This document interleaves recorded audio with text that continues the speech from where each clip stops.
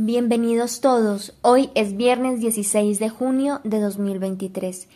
Esta es una edición especial para el santuario de Nuestra Señora del Rosario de Chiquinquirá, el Santuario Mariano Nacional de Colombia. Estos son nuestros 5 minutos de gracia. Fray Nelson Medina toma la palabra de Dios de la Santa Misa de hoy. Escuchemos.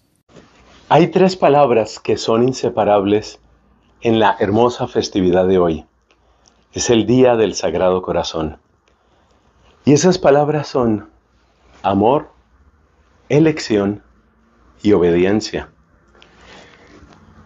Es un poco el orden de lo que nos cuenta la primera lectura de hoy tomada del Deuteronomio. El Señor se enamoró de su pueblo, el Señor eligió a ese pueblo, que así es el pueblo elegido y ungido, y luego el Señor le pone una obediencia a ese pueblo. Amor, elección y obediencia. Creo que esas 3 palabras en ese orden describen también los gustos que la mayor parte de nosotros tenemos. Que nos amen, nos gusta, yo creo que nos gusta a todos. Que nos elijan, bueno, si la persona, si el grupo, si el amigo, la amiga, que me considera su amigo, su amiga, si esa persona me eligió, bien, si es la persona que yo hubiera querido. O sea que la elección va como en segundo lugar. Y luego el tercer lugar, la obediencia. Y eso es mucho más complicado. Es decir, nos gusta que nos amen, nos gusta que nos elijan, pero no nos gusta tanto que nos pongan a obedecer. Creo que esa parte sí no nos gusta demasiado. Amor, elección y obediencia. Y resulta que las 3 son muy importantes. Amor, elección y obediencia. Pero dentro de la Biblia, esas 3 palabras están profundamente unidas. Y yo creo que como la parte difícil es la de la obediencia, es la que tenemos que explicar un poco más. Cuando hablamos de obediencia, esta mentalidad nuestra tan moderna y tan independiente, creo que inmediatamente se revela y dice, ¿por qué me vas a poner a obedecer? Pero la verdad es que la obediencia va muy unida al amor y te lo puedo demostrar.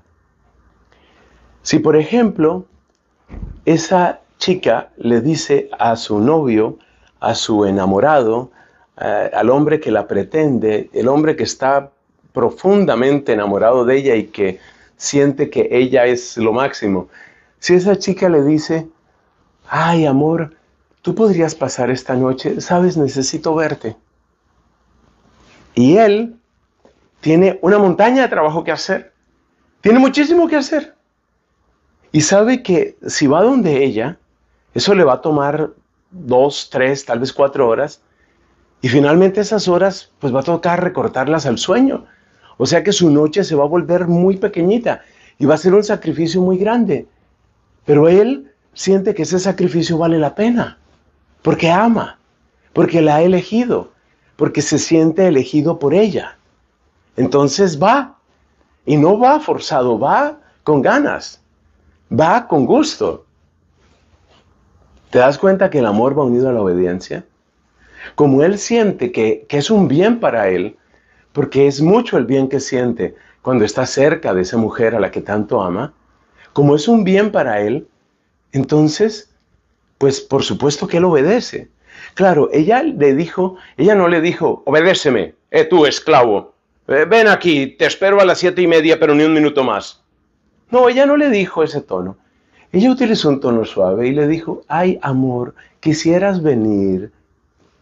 Pero en el fondo lo que le está diciendo es, te quiero aquí. Y si él se niega a esa petición, y se niega a otra y a otra, te aseguro que muy pronto esa relación entra en una crisis muy fuerte. O sea, me dices que me amas, pero no veo que aparezcas cuando te necesito. Y cuando ella dice, no apareces cuando te necesito, significa, no apareces cuando yo quiero que aparezcas, cuando yo necesito que aparezcas.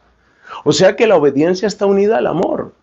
Y esto se nota de muchas maneras. Mira, cuando sabemos que una persona quiere nuestro bien, Seguimos el consejo que esa persona nos da y no nos parece demasiado pesado ni demasiado complicado, lo seguimos simplemente. Piensa, por ejemplo, si estoy en manos de un buen médico y el médico me dice, mire, usted tiene que hacer ejercicio y ejercicio fuerte, por lo menos 4 veces a la semana, pues yo le hago caso, ¿cierto? Yo obedezco. ¿Por qué obedezco? Porque estoy convencido de que Él quiere mi bien. Por supuesto, es un tipo distinto de amor. No se trata de que ese médico o esa médica esté enamorada de mí, claro que no. Pero sí siento amor en el sentido de que siento que es una persona que busca mi bien. Y esto es interesante porque es la misma idea, es el mismo pensamiento que luego encontramos en palabras del mismo Cristo. Fíjate esta palabra que dice Cristo. Vosotros sois mis amigos si hacéis lo que yo os mando. Claro, Cristo no dice, ay, mis amores, cuánto quisiera que ustedes me complacieran en esto. No, Él no utiliza esa clase de lenguaje. Podríamos decir que Cristo es tan directo que casi parece rudo, pero lo que nos está diciendo tiene todo el sentido del mundo. Amigos, ese es el amor del Sagrado Corazón. El amor del Sagrado Corazón es ese. Es amor que nos ha elegido y es amor que quiere nuestra obediencia. ¿Y la quiere por qué? Precisamente porque nos ama, porque quiere nuestro bien. Bendito sea el corazón de Jesús. Bendito sea el amor de Jesús.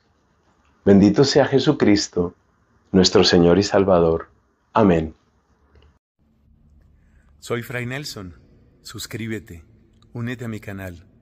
Extendamos juntos la evangelización católica. Dios te bendiga.